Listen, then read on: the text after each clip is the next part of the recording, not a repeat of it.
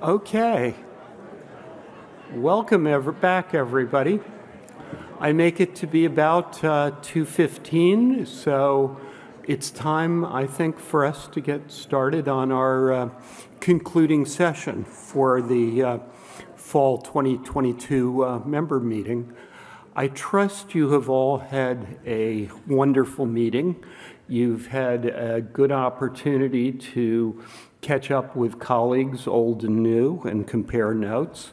I hope you've heard at least a few interesting talks, learned some new things, became aware of a few new projects or ideas, and I'm very grateful that you all have been able to join us for this.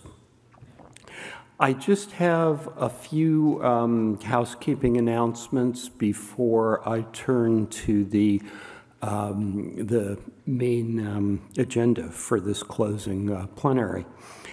First off, I would just like to take a moment to thank all of the presenters. The sessions have just been wonderful. Thank you all.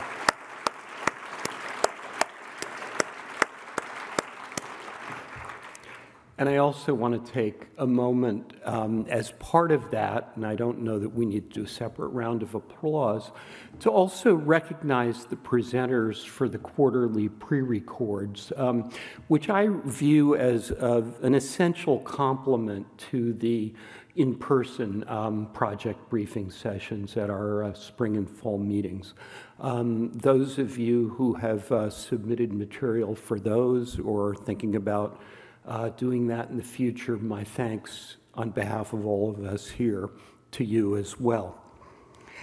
I'd like to say a thank you to the wonderful CNI staff. They make this look so easy, and they work so hard at it.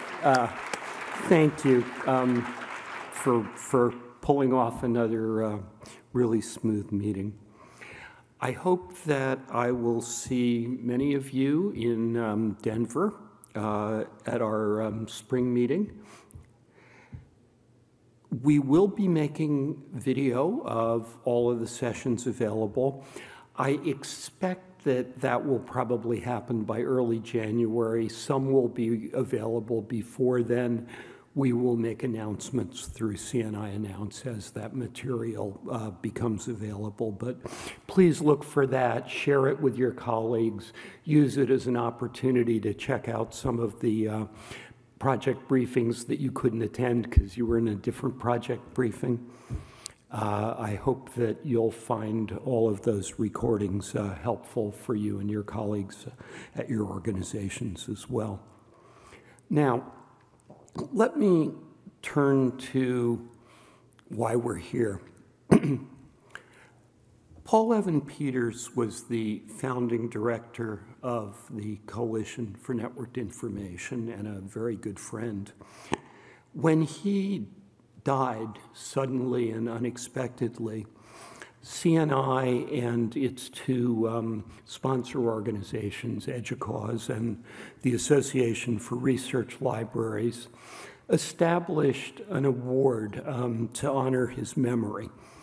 And really, I guess the best criteria for explaining that award and the people it was aimed to recognize is people who had made a sustained impact to the use and advancement of networked information in research, in teaching, in public life more broadly. People who had vision, people who took risks, all of those were things that were very near and dear to Paul's view of what was important in the world. We pulled together a committee every couple of years to select an awardee for the Paul Evan Peters Award. They get a very nice bowl like this, and They give a Paul Evan Peters lecture as part of either our fall or our spring meeting. This year, the committee consisted of Lorraine Harricom from the University of Texas at Austin, Kevin Guthrie from Ithaca, Francine Berman from now at the University of Massachusetts, and you will remember her as a previous Paul Evan Peters Award winner. We have been trying to bring at least one previous winner into the selection process. Those three have been joined by Diane Goldenberg-Hart, CNI's assistant director. And they very, very rapidly converged on the selection of Paul Courant. There's a very nice little brochure that you might have seen on the registration table, and there'll probably be some on the way out if you didn't get one, that describes Paul's accomplishments. I'm not going to try and do justice to them here other than to say I've known Paul for a long time. He is one of these sort of multi-talented people. I mean, he's been a provost, he's been a library leader, a university librarian, he's an economist, but he's an economist who also thinks a lot about how economics and information interact in complicated ways.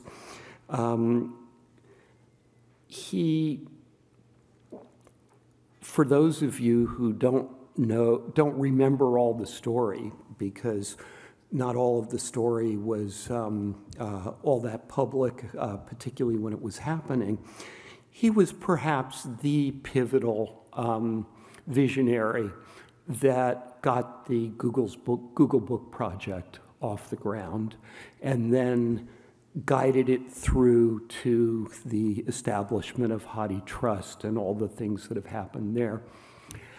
There is, I think, some truth in the notion that a little bit of hindsight and distance in time really helps you to understand the impact of brave choices that people make.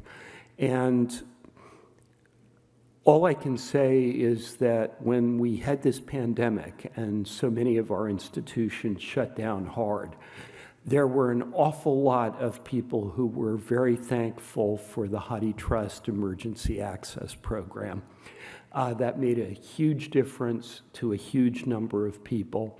And we can trace the fact that that was available and ready to go all the way back to decisions that Paul was in the vanguard of making a number of years ago.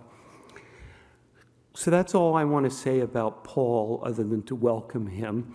All of the Paul Evan Peters Award talks are sort of sui generis. They don't fit neatly into any of the usual genres of academic talks. And I think as Paul and I were saying earlier, this one is probably sui generis as well. But I am very, very proud and very delighted to welcome Paul Courant, the Paul Evan Peters Award winner for 2022, to the stage. Congratulations and thanks for being here. And I know somewhere Paul Evan Peters is smiling.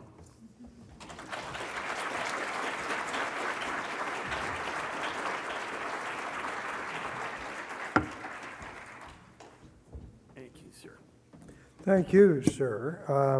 Cliff, thank you for those kind words, and thank you for the honor of this award, which really is a fabulous honor. The description of Paul Evan Peters makes me think, boy, getting an award named after this guy, that's a good award to get.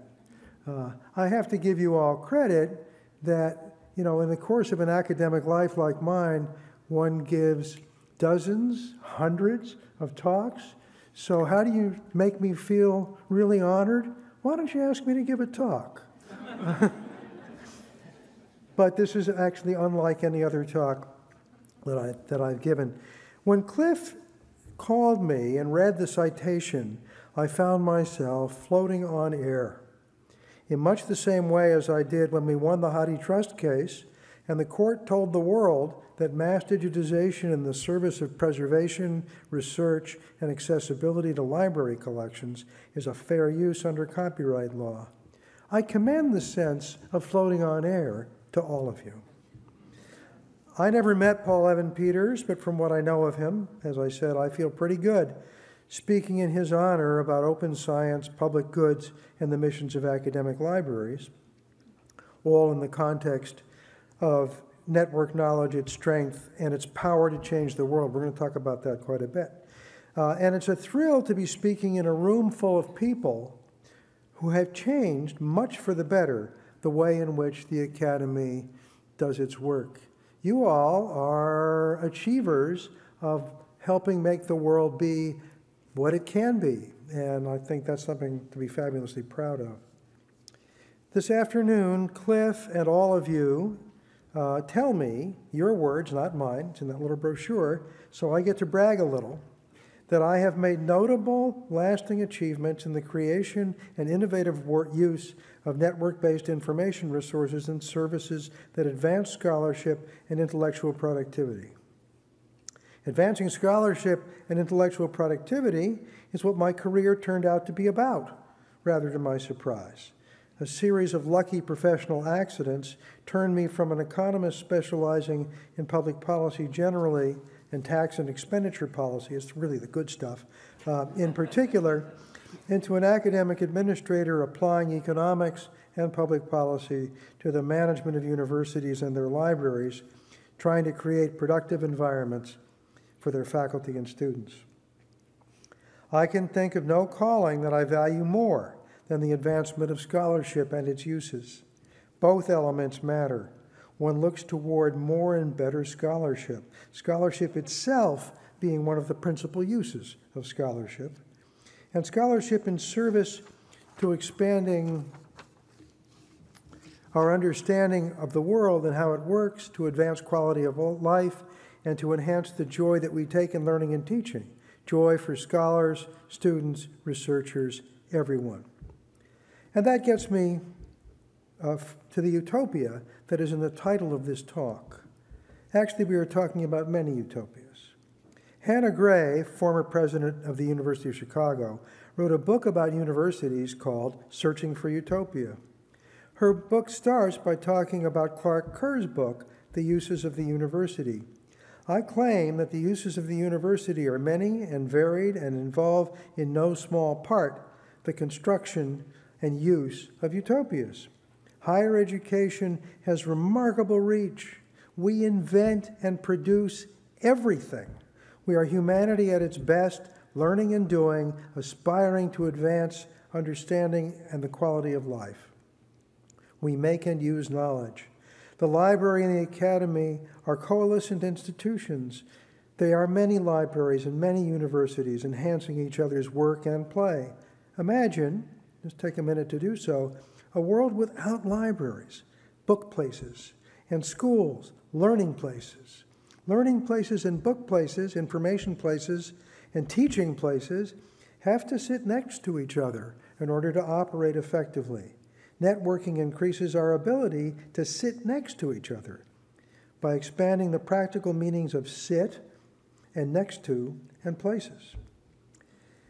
There is also a utopian aspect to networks. They enable us to do more and better by looking over each other's shoulders. Universities work in part because of complementarities. That is, we add domains of understanding and we use them to describe and calibrate in our work in novel areas. There is high payoff to this. Scholars want scholars with related expertise nearby. Economists have a lovely word for this, agglomeration economies. What could be a more lovely word than agglomeration? You know that economists, value pretty things. Cities benefit from doing many things in the same way that colleges do. Why do we have great music schools attached to universities? Because you can't get good mathematicians to live in places where high-quality music is not easily available. Why do we like having many disciplines? Because they give us the possibility of interdisciplinarity and related innovations. Universities require libraries, which provide a continuing powerful instance of how we can find and employ knowledge, which is to say, among other things, to share knowledge relatively easily and find uses for things we don't know. Professions and disciplines both fit here. We use them to inform each other. In the networked world, we can do more by combining many domains of knowledge and understanding. Universities are especially well suited to nurture the scholarly and cultural record. It's an administration's job, the institution's job, to make it easier to find and share knowledge, data, and more. Perforce, these activities require attention to preservation. But sadly, many scholars and academic administrators seem to believe that their work somehow automatically gets preserved in a library or some other safe place. They really do believe that, by the way. It's quite something. There's nothing automatic about it, and the risk of permanent loss is especially great when there are many formats and many producers, and where much work that is not current is without current market value. If we are unable to preserve our ability to read and keep track of past scholarship and other work of interest, we will lose it. The scholarly and cultural records are always at risk of disappearing. Abby Smith Rumsey's book is called When We Are No More, and it provides several scary stories of the fragility of digitized scholarship. We use the library as an instrument of embodied scholarship, helping us to find things in ways that employ scholarly method, attending to sources and their uses and to preservations. How do I put this? Academic libraries are extraordinarily well designed to advance scholarship, which is to say, to be academic libraries. The library is very good at finding things, and as needed, of finding them again. I'll mostly talk today about academic libraries because that's where I've spent most of my time, and because CNI and EDUCAUSE and ARL, the sources of this award, are all centrally concerned with the academy and its quality, utopias and their uses. But I would be seriously remiss if I didn't note that the career that led me to the Google Book Project and the HathiTrust actually got its start in a public library, the Bayport Blue Point Public Library, of which my mother was director in the late 1950s. I like to say, completely inaccurately, that I got my start sniffing glue in the basement of the local library. I didn't sniff glue, but I did lick those date due stickers that we used to put on the back when a circulating library book was due, back in the era before stickies. This was the first of my lucky professional accidents. My mother went on to bigger and better libraries, including the Patchogue Medford Library, which was the largest library in Suffolk County, New York, which she also directed, and then the New York City Library of Performing Arts at Lincoln Center, where she ran the information desk for a decade after she retired. When I told her about this talk and its sponsors, she told me that she started the Patchogue Library on its road to electronic resources in about 1980. She didn't know what was going on with electronic cataloging, although she preferred index cards. She could see the handwriting on the keyboard, and she knew that if her library were to be effective, it would have to develop this expertise. It was my good fortune to follow in my mother's footsteps. Scholarship and its methods, including teaching, learning, grading, certifying, have this remarkable, powerful, unique arrangement, such that the things we do as academics and scholars, learning and teaching and sharing, are also flexible tools that we can employ to figure out how to configure and operate the institutions of learning. Our work is utopian in its methods and its purposes. We define good work and follow our definition. We review and are reviewed by our peers. Our research, teaching, and collections depend on continual, detailed criticism and involvement. Here's the utopia that I've been aiming at and continue to aim at. Suppose that pretty much everything that had ever been published were available online pretty much everywhere. And the legal and technical environments were such that the works would continue to be available for the indefinite future, pretty much forever, on reasonable terms. In such a world, it would of course be easy to create networks of knowledge using source material consisting of almost everything that was available almost everywhere. Which leads to the animating question behind this discussion. Why have we been unable to organize libraries, universities, the publishing industry, and related institutions to create such rich networks, and what will it take to get there, or at least to get much closer? Note that organizing the institutions involves law and economics, including suing and getting sued, and attending to costs and benefits in and out of markets. Our purpose, per Clark Kerr, is the realization of what the Academy can do. There's no excuse for doing less using the extraordinary resources of the library and the Academy. That's sort of my personal mission statement of the problem of the day. Produce Utopia. Get on it. I want to repeat the importance of the special claim that scholars make on our own expertise. Society lets us do research and teaching and gives us the legitimacy to evaluate the quality of research and teaching. This is a terrific deal for us. In return, we give them new knowledge, educated kids, smart graduate students. This is the heart of the bargain between the Academy and society. There's a powerful social interest in preserving the arrangement and keeping it going. We trust our judgment to know what is good work, and we use that trust and judgment to advance knowledge, scholarship, the institutions of what we call liberal learning and liberal democracy, and much more. Much as we might prefer otherwise, our claim to be socially valuable depends in part in our ability to describe what we are up to and why. This is not the same thing as explaining how our work is useful. That's a different, complicated discussion that we need to have, but we should be able, in any case, to describe what we are up to and why. It should be describable. Networks are crucial to this story. Scholarship, to be produced effectively and efficiently, involves widespread sharing. And I would argue that the most important business model of the library is sharing, which is also the business model of the university, although the latter is more complicated, in part because there are products that can be bought and sold, and there are economic interests that go with that. Networks make it easy to share information. And it's nice to be living in a world, I keep noticing this, that produces share buttons all over the place. You can't get on the computer for 3 minutes without being given an opportunity to share. That's actually both a fact and a metaphor that we should make use of. We learn how to build these institutions that constitute the Academy, and we learn how to use them experimentally and operationally. We use the Academy and its methods to understand and improve the Academy and its methods, which leads me to talking about the HathiTrust, Google Books, and related entities and institutions and activities. Here's a point that I want to stress. You invited me here today and recognized my work because I was able, with the help of many friends and colleagues and Newton's shoulders, to build things that worked. Build it and see if it's a good idea. See how it works is a good mantra. So is another good mantra is, something is better than nothing.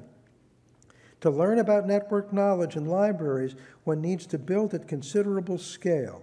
So now let's turn to some of what I was involved in building, along with lots of other people, including John Wilkin, Dan Greenstein, Brad Wheeler, Wendy Luget, Mike Keller, Pat Steele, John King, many other friends and relations and fellow travelers, and actually always, in all of these matters, everywhere in the country, Cliff. So the contribution of these hundreds, and then there's the contribution of the hundreds of people who actually know how the technical side works and who can actually build the elements of our utopia. Without that, nothing happens. So let's talk about Google Books, the HathiTrust, and the Orphan Works Project, the long-forgotten orphan. Our study starts with my being excited about the possibilities that come with development of the electronic and the network. Pursuing the affordances of information technology seemed like it should be a good idea for a number of reasons, and as provost at Michigan, I wanted to figure out how to do our business more efficiently. I remember telling someone that I wanted to understand what it was that we got for spending $40-odd million a year in the library. Well, actually, for one thing, we get access to local collections, which is a big part of the story of why it makes sense for universities to have pricey libraries. The university gets to keep its demanding and pricey faculty and researchers doing what matters to them. Libraries can be used for many things at once. Locally available collections are the linchpins of scholarly environments that draw scholarship to the university, but then you can do so much more, which we'll talk about in a moment. I was, by the way, as provost, annoyed by how costly it was to rent access to academic journals, and doubly annoyed that we, our university, and many others had to pay for the work, including faculty salaries, and then had to pay to read the work that we had already paid for. That seemed to be hard to do anything about. From a faculty perspective, the arrangement was lots of benefit and not much awareness of cost. And from the publishers understood that keeping the faculty happy was the route to market success. Indeed, the journal publishers were quite good at persuading the faculty that their access to electronic library resources was somehow gifts from the publishers, rather than the result of direct, difficult negotiations among publishers and the library using resources that could potentially be used, for other things like faculty salaries. We did lots of cool things with public domain works, spending to get high-quality editions and create readable digital collections, but we could barely articulate, much less do anything, in the direction of that digital resource utopia that I've been blathering about. Wendy Luget and John Wilkin and Mark Sandler were doing valuable library work, milking uses out of the collections, and creating joint enterprises such as the Making of America with other libraries. This was excellent and valuable work, but limited in scope, and it barely hinted at the utopia that we aspired to. Then, one day, Larry Page showed up. Larry was visiting with the engineering college, giving a couple of talks, interacting with students and faculty, imbibing that good academic elixir that places like Michigan and Stanford produce. At some point during the visit, Larry asked the dean of the engineering college, Steve Director, if he could spend some time with Bill Gosling, who was then director of the library. The right answer to this sort of question from a distinguished alumnus who was a potential gift prospect is yes, you bet. Although the dean would actually prefer to be the main point of contact with the potential donor. Larry asked Bill if Michigan would be interested in digitizing everything in the library. Ding, ding, ding, Utopia calling. Bill called John Wilkin, and the two of them came to me. I was provost at the time, and we agreed on the shape of an arrangement that would work for us. There are quality issues, technical specs that would have to be worked out. This is another case of build it and see if it'll work. So we, with Google, set up a prototype digitization operation. Fairly early in the collaboration, we staked out an important piece of territory. We would keep our own copy of the scans and the right to use our copy consortially. Note that these were very limited uses. We were limited in our uses of the scans. We could not use copies of in-copyright work for reading or reproduction, except when reproduction was for preservation. Google allowed and would display snippets of their copies. Michigan was more cautious.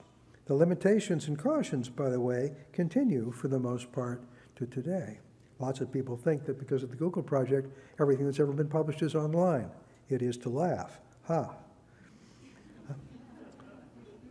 But we were on our way, and the rate of production accelerated from hundreds of volumes per week to several thousand per month. We built out a better facility, got the president and the regents on board, talked with counsel, and actually didn't expect any legal problems as long as we didn't make expressive use of materials that were in copyright. Our lawyers were reasonably confident that as long as we didn't take utopian advantage of the scans, we were okay. Google was then doing the copying, not U of M. Both Google and U of M thought that they were okay legally, which in the end we both were, but that was years away. The program was public. We weren't hiding anything. We weren't selling or copying. We could do research, natural language processing, computational linguistics, anything we wanted, and anything we wanted with materials not in copyright. We could make preservation copies and insurance copies. We could search the corpus for lines of text and use the results for research purposes. We had a valuable new set of tools that were especially valuable for searching our collections, but we were still far away from our utopian ambitions to be able to read and share the contents of the library. Even so, the project at this time was extremely ambitious. The plan was to copy pretty much everything in the library. People thought that there was some fancy technology for turning pages. Not really. You could and still can see the occasional copy of a thumb in the copied files. But there was a visible reach of millions of volumes.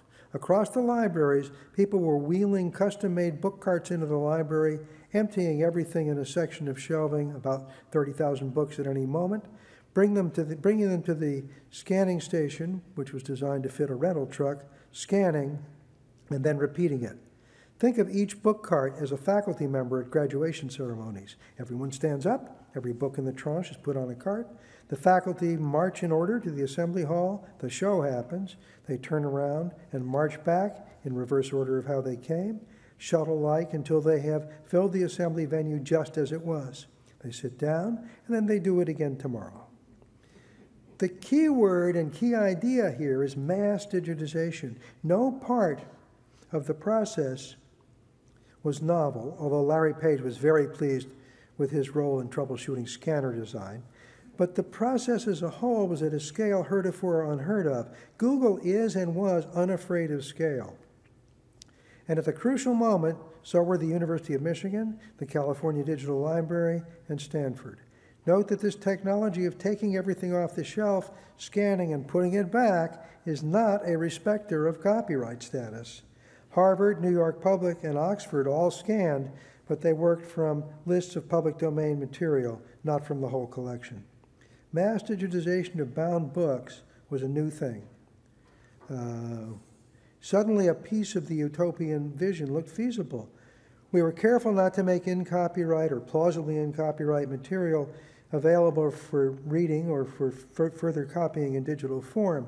I couldn't do what I wanted, which was to use the scans as the principal use copy of the works and reconfigure the library's operations accordingly, making the uses of the library both more effective and more efficient.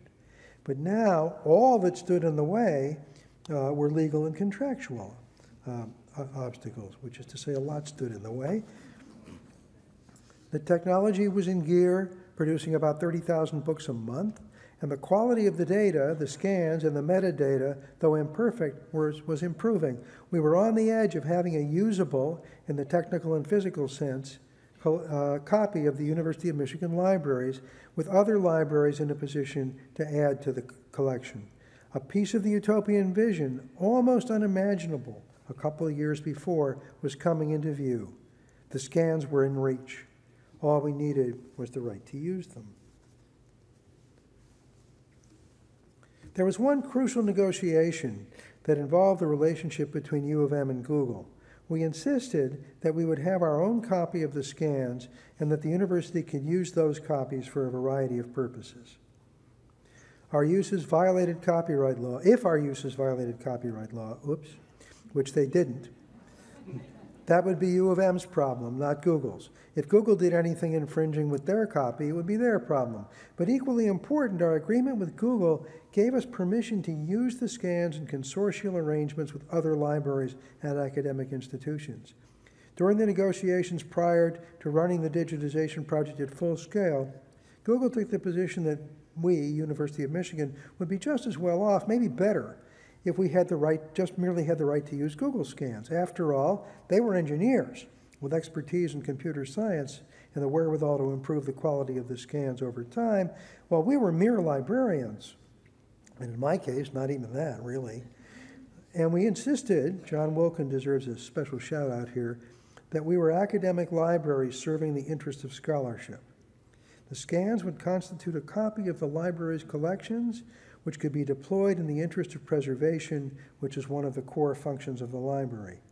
Collection development is also at the heart of the library's ability to function, as is the ability to use collections consortially across libraries. We wanted and obtained a backup copy of the library that we could share and use subject to copyright.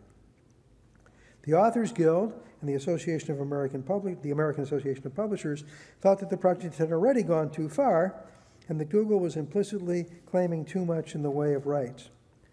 They sued Google, not us, that came later, for copyright infringement, claiming that the mass digitization project, in which Google was copying in essentially everything, whether in the public domain or not, in the chosen libraries was a violation of copyright. I will spare you the legal history and analysis, but I will spend a little time on the lawsuit, Authors Guild versus Google, and the proposed settlement agreement, because it gives us a clearer picture of Utopia, illuminates recent works on the part of the Internet Archive, recent efforts on the part of the Internet Archive, and others to implement programs of controlled digital lending that would allow millions of in-copyright works to be made available to the Academy and the public. Earlier, I argued that the library should have its own copy of the scans, wherever the collections came from. Having established that claim with Google, we then had the problem, as they implicitly predicted, that it was going to be costly to store all of those files. The provision that allowed consortial uses of the scans provided a way to keep copies for preservation that could be effective and efficient.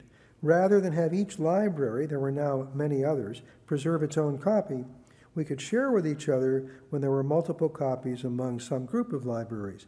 We explored these possibilities, first with Indiana University, what was then the Big Ten, and the California Digital Library, and discovered that we could afford to produce and keep higher quality scans by sharing access to those scans via a shared digital library, which came to be known as the HathiTrust. We could produce a collective library at reasonable cost by using the oldest and most powerful of library technologies, sharing. Where it's workable, which is very much the case with digital copies, sharing produces scale economies. Google had a similar set of digitization programs to U of M's with several other universities and with several Big Ten institutions and the Big Ten itself. Note, of course, that scale economies are at the heart of how we think about the economics of universities and libraries. A digital file is, in a technical sense, a pure public good. You can make and distribute many additional copies to many users at zero marginal cost. There is essentially no technological or economic limit on the extent to which a digitized work or clump of data can be shared. Of course, there may well be legal or contractual limitations. Note that the ability to share data in this way extends beyond books. Open science is just open access for scientific information. The sharing here can directly improve the quality and quantity of the work because different entities can simultaneously access it and modify it and make use of it. Scholarship generally is enhanced by having many cooks sharing in the production of the soup. Note that everything we're talking about here derives from data. Find, produce, share, save, preserve. The basic idea of exploiting scale economies across several libraries, we worked out with Indiana and the University of California. We sketched a deal and we invented HathiTrust. It exploited scale and sharing and used technology. Within a few years, it had over 100 members. It currently holds over 17 million volumes. It's a tool of scholarship that is widely and well employed. A crucial element of the development of the HathiTrust was access to the University of Michigan, its wealth, and other resources. As provost, I could make commitments on behalf of the university, including a commitment to fund preservation costs for the University of Michigan holdings in the HathiTrust. Of course, I had to attend to the administration and the board. I didn't have carte blanche.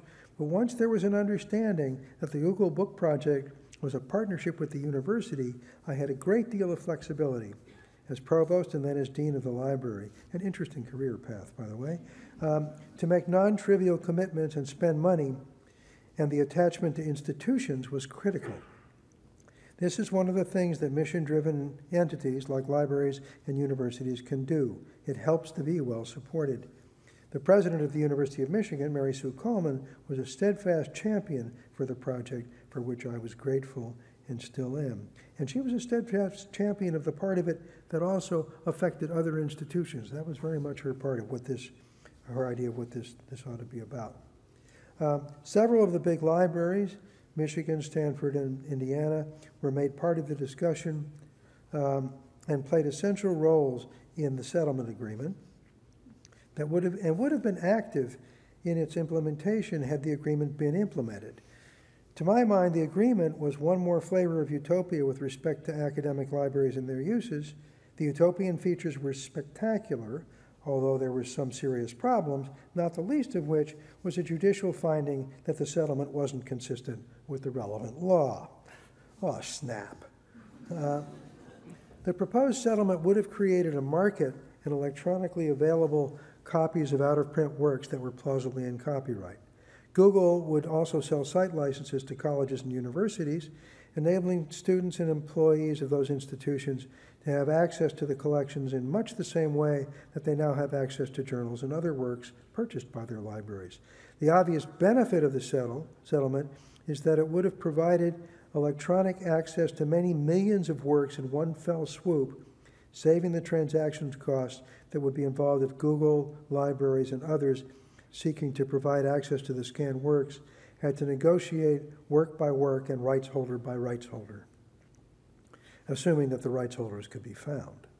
The ability to search simultaneously the collections of the world's great research libraries, to browse those collections and be able to obtain immediate electronic access provides huge benefit to the world of scholarship and beyond.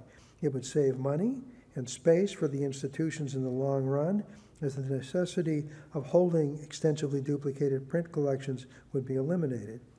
The settlement also included the orphan works, that is, works where rights owners are unknown. This would remove the risks that would otherwise attend to displaying works where rights are unknown, and add to the value that would be available to students, professors, and other users of Google's new giant electronic bookstore. We could build our access to the scholarly and cultural record such that the principal use copy would be digital and searchable, available to students and other library users with a secure electronic backup. This is an enormously powerful notion. Library patrons would have access to a digital copy that could be stored reliably and used by anyone with requisite authority. It's easy to find and use everything in the collection. The settlement also covered the American Association of Publishers and the Authors Guild. This looks a lot like the definition of the utopia that I proposed earlier. Pretty much everything, pretty much everyone, pretty much any time. I'm now going to skip over one of my favorite anecdotes because of the interest of time, but the basic message of that anecdote was that when we were proposing that we would use the use copy, the digital copy out of the settlement as our use copy for doing the library's business, I asked one of the engineers at Google, so what happens when you go out of business? And he said, we're not going to go out of business. We're Google. We're just getting started, you old fossil you. He didn't say that, but he sort of said that. And I said, oh, no, that's not right. You are going to go out of business. You're just, a private sector corporate entity. We're a library and a university. We're not going to go out of business. Churches and libraries have churches and universities are the things that don't go out of business. So eventually we reached an agreement on what would happen at the point where where Google went out of business and we had to still use the use copy. See, the digression version of that took even longer than the written version, so that's useful to know. Back to our stories. Instead of the Universal Library, which was where we used to aim, the settlement agreement would have produced a similar outcome in the form of a universal bookstore, which turned out to be too good to be true. The court didn't approve the settlement and made powerful statements to the effect that the legal basis stretched the boundaries of what class action could be called upon to do, restructuring and creating an enormous market. Bringing all the players, including us together with the Authors Guild and the publishers, turned out to be too good to be true. But we can now see another way to Utopia, a universal bookstore. So the settlement didn't happen. The digitization project did, however, continue, and we were moving along, digitizing tens of thousands of books a month. In order to comply with copyright, we did not provide display reading access to any copyrighted text. We knew that there were thousands, perhaps millions, of works in the project, in Google Books and in the HathiTrust, works that might or might not be in copyright, but which we did not know to be. Orphan works continued to be orphaned. We spent quite a lot of energy and money identifying orphan works via the copyright review management system under the leadership of Melissa Levine, but the pace was slow. We decided to try something else, a good idea that failed, the Orphan Works Project. The basic idea was smart. There are millions of works out there, and we wanted to make a determination of the copyright status of each one. If a work got through a gauntlet of local checks such that we could not find a copyright holder, the work would be publicly listed as potentially orphaned, and we would give the rest of the world time to claim ownership or parentage. Then we would make the work available via the HathiTrust. Because we were crowdsourcing the parents of these potential orphans, basically we were crowdsourcing the parents of these potential orphans. As it happened, no works were ever released under the Orphan Works Project, and hence none could have been misused. We had told the Authors Guild about our plan to implement the Orphan Works Project, and we had scheduled a meeting with them to see if we could agree on a set of protocols and procedures for the project that would meet their needs and interests. After all, we had, so we thought, a common interest in establishing copyright status and, where possible, the identity of the rights holder. For the many works that had little market value, we could ask the right holder for permission to make the work available. The Orphan Works Project would have provided a mechanism to add to the set of works that could be treated as if they were in the public domain, adding to the set of works that were available for use.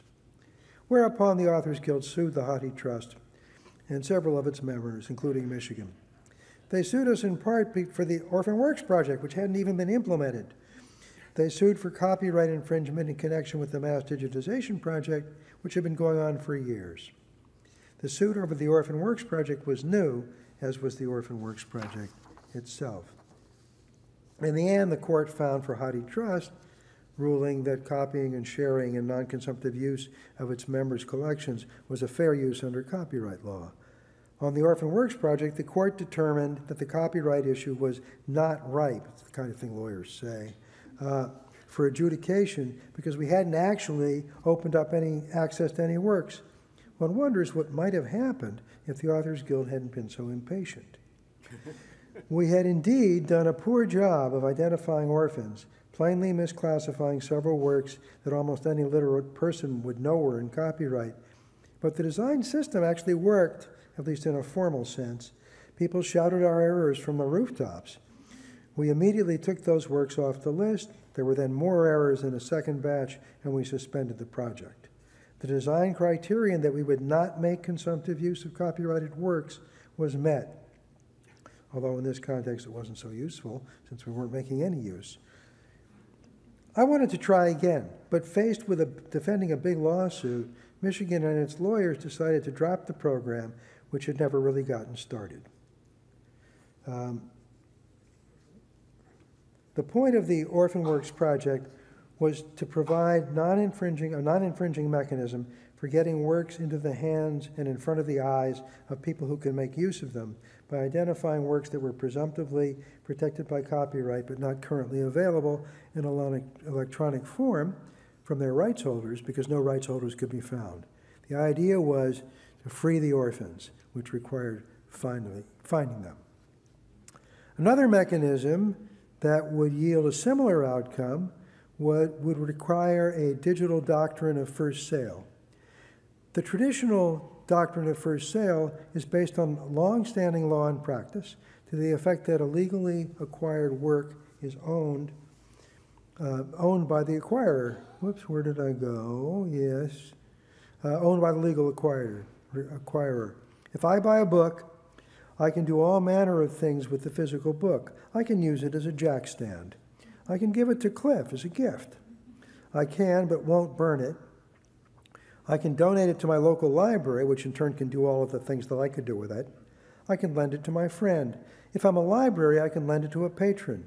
It's not an exaggeration to claim that the everyday transactions between libraries and patrons depend on the doctrine of first sale, the doctrine that the original copyright holder exhausts her right in the use of the book when she sells the book.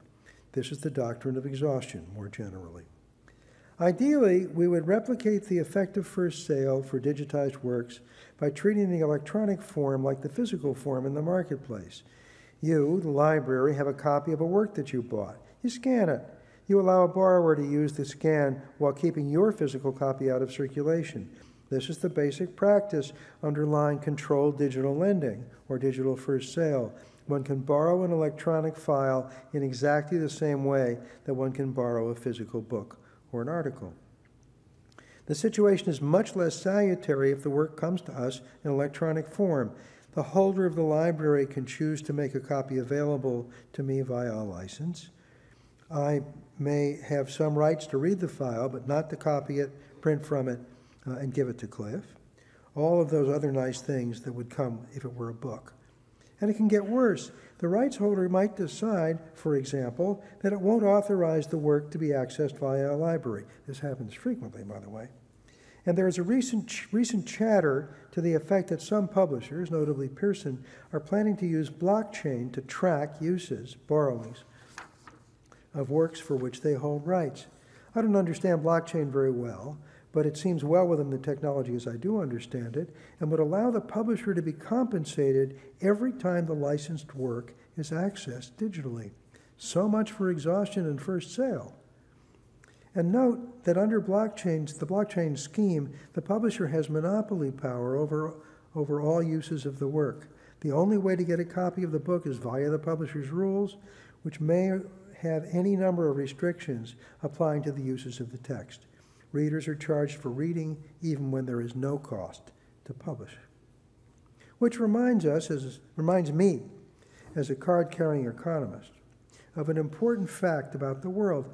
Capitalists like to talk about how much they like competition, and competition has benefits. Capitalists actually don't like competition all that much. What they really like is monopoly.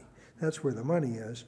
And this scheme would support monopoly, leaving would-be readers in the cold. The Orphan Works Project was going nowhere, and librarians talked about digital first sale as a dream that they had no way to make come true. And then fate intervened again, this time in the form of the COVID pandemic, and led us to versions of what I and many librarians had had in mind as digital first sale in the form of the Emergency Temporary Access Service, or ETAS, a program that implemented a form of controlled digital lending. The emergency in ETAS was the closing of the buildings and the locking away of the physical collections in libraries all over the world due to the pandemic. This was a public health emergency, but it also produced a test bed for running a library based on controlled digital lending. It was also a test bed for consumptive reading use of HathiTrust. The programs passed the tests. HathiTrust members could use digital elements of the collection that were owned by their own specific libraries. If a library held 2 physical copies of a work that it had purchased, it could keep both of them on the non-circulating shelf while permitting 2 simultaneous electronic uses. Any set of uses that did not exceed purchases would be permitted under controlled digital lending. Buy one, lend one is the mantra. I note that the Internet Archive, led by Brewster Kahle, has also implemented a version of controlled digital lending. Hachette has sued the Internet Archive over these practices. To my mind, the Internet Archive and its body of work is one of the most successful and progressive nonprofit entities of our time, and Brewster's admonition that the library should buy, note buy, preserve, and lend is a powerful one. ETAS was also used for course reserves, which are a natural use of controlled digital lending. Clearly, libraries had the ability to do more with ETAS than they did, especially if they had time and resources to optimize ETAS. Much material was available that would not have been without the program. From my perspective, the key isn't the emergency or the temporary, but the access and the service. You could do this at greater scale. Indeed, you could do it as part of the canonical utopian picture of this discussion, as a practical way of doing library business. The clear lesson of ETOS is that it, and controlled digital lending, works. Once again, we, notably including Jeff Mason at Berkeley and Mike Furlow of HathiTrust, built it in a preliminary way. We saw that it works, and now there is opportunity for refinement and expansion. So I ask you, and anyone else, is there not a pretty clear fair use justification for making a good deal of the collection available under these rules as the default, as the way we do business all the time? Write your congressman. These are an amazing example of a public policy dream that rarely happens, where you can be efficient and effective simultaneously. I'm going to restate that slightly in a moment.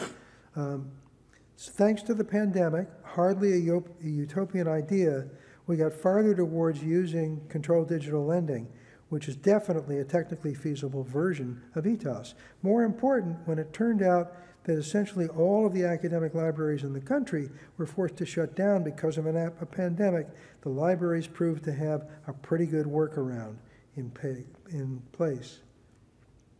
So I can't help but emphasize that if Google had lost Authors Guild versus Google, and HathiTrust had lost HathiTrust versus Authors Guild versus HathiTrust, this ability of the system to respond positively and keep libraries open and their students and faculty able to do their work would not have been available.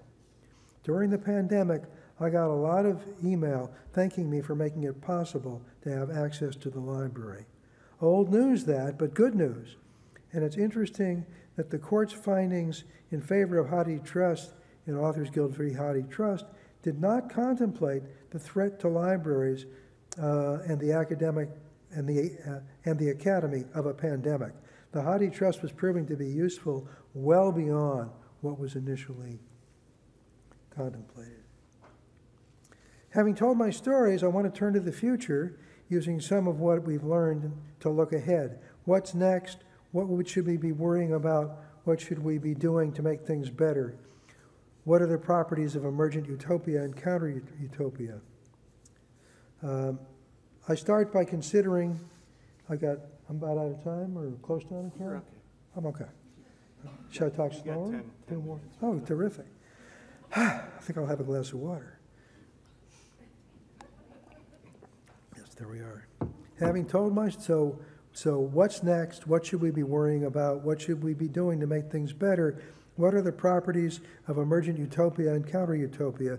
Recall that counter-utopia is the set of behaviors that make it more difficult for scholars, scientists, students, and programmers to make valuable use of electronic materials. I start by considering the features of pure public goods, with special emphasis on libraries and networked information. These should be kept in mind as we evaluate our utopias and counter-utopias. Always remember that we want it to be easy to use the technology in the service of scholarship and related activities. Pure public goods arise naturally from the ways in which markets work when goods and services can be delivered at no marginal cost, and they point to a way of being able to use resources broadly. If we're searching for utopia in libraries, we want to produce science and scholarship and distribute what we learn broadly. The recent Office of Science and Technology Policy Memorandum calls upon federal agencies to provide publicly funded academic work to the public, open access, at no charge. This is exactly how the production of pure public goods, according to economic theory of all things, is supposed to work. After all, open science is just another word or pair of words for science. Do the science, the criticism,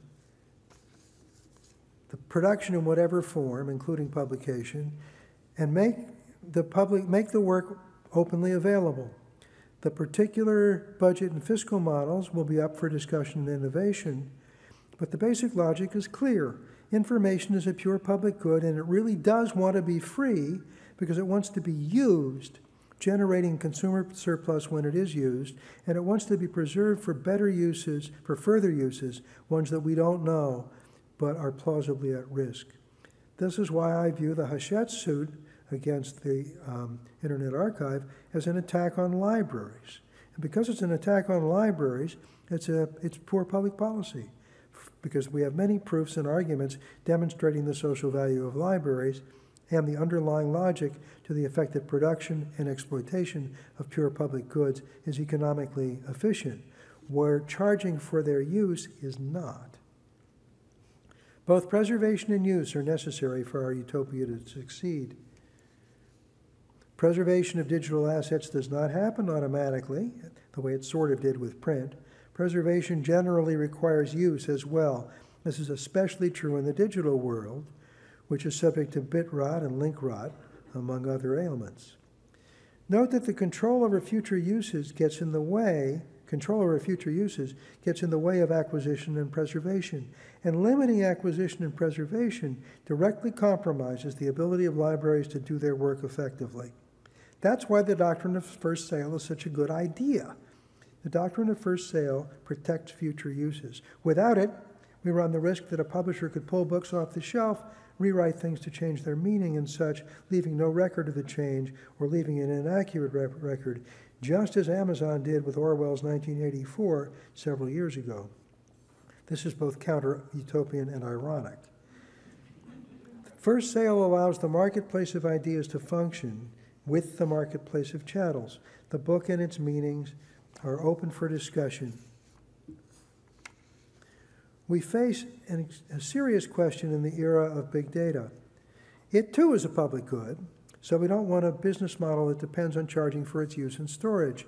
The classic preferred solution to such problems is have the good produced by the government and then distributed in some rational scheme. The university and the library are the natural places to store and manage big data. There's a payoff to coordination among the provost, the vice president for research, the chief information officer, the faculty, the grad students. There's a form of market here, in that institutions that are good at managing big data and using it will draw faculty and students and even librarians, much as good libraries, the early form of big data, always have done. Many publishers have become skilled at producing combinations of textbooks, lecture notes, scholarly articles, sometimes even whole courses to be sold or rented or leased in bundles such that faculty and students find it easy to use these integrated sources. Publishers of textbooks often employ licensing arrangements that prevent libraries and others from distributing, even when fully paid for, digital versions of the text, shoring up the monopoly power that arises from the convenience of the digital version of the work.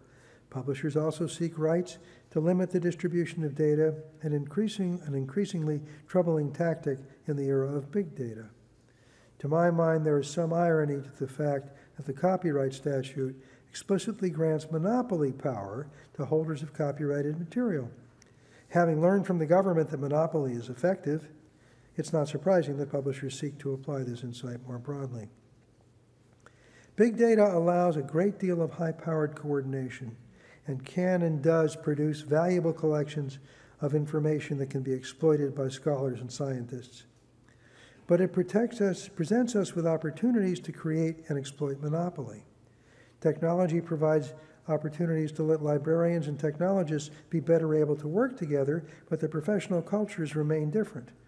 We want scholars in different disciplines and with different technical expertise to work together. And we need the vice president for research and library director and others who care about data to be able to figure out how to share the data and their uses and how to assure that academic leadership can articulate academic values. The provost should be working with the faculty here, and both should attend to preservation. There are many other issues regarding utopian futures for the academy and libraries.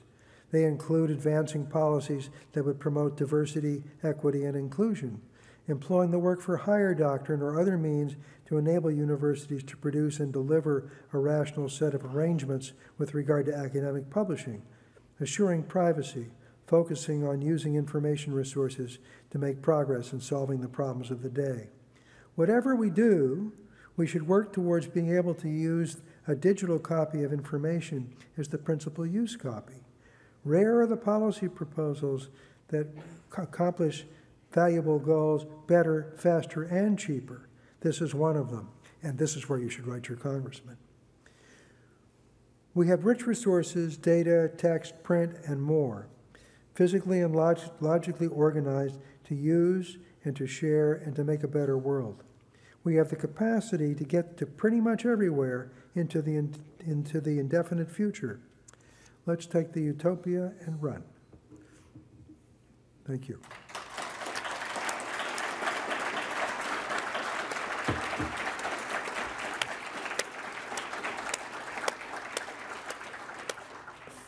If Cliff tells me I'm on time, we have time, I'm happy to take some questions. We can do a question at least, if there is one. I'm glad you have settled all of that. Marta. Who named I did. I named HathiTrust. A bunch of us were sitting in an office someplace at Indiana University and decided that an elephant was a good symbol for a big effort at a universal library. Elephants are smart, and they don't forget, and they're big. And that's what we were, that's exactly what we did. And I had been reading Kipling recently. So Hathi is the name of the elephant who wanders around in the Jungle Book and does various remarkable deeds. All right. Thank you again. That was quite an amazing tour of the history of those utopias. And I'm particularly grateful for you reminding us of the fundamental importance of first sale doctrine.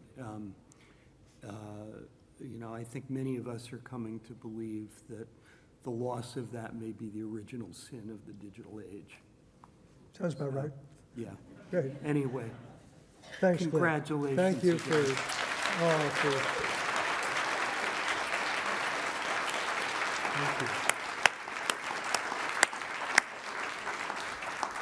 And with that,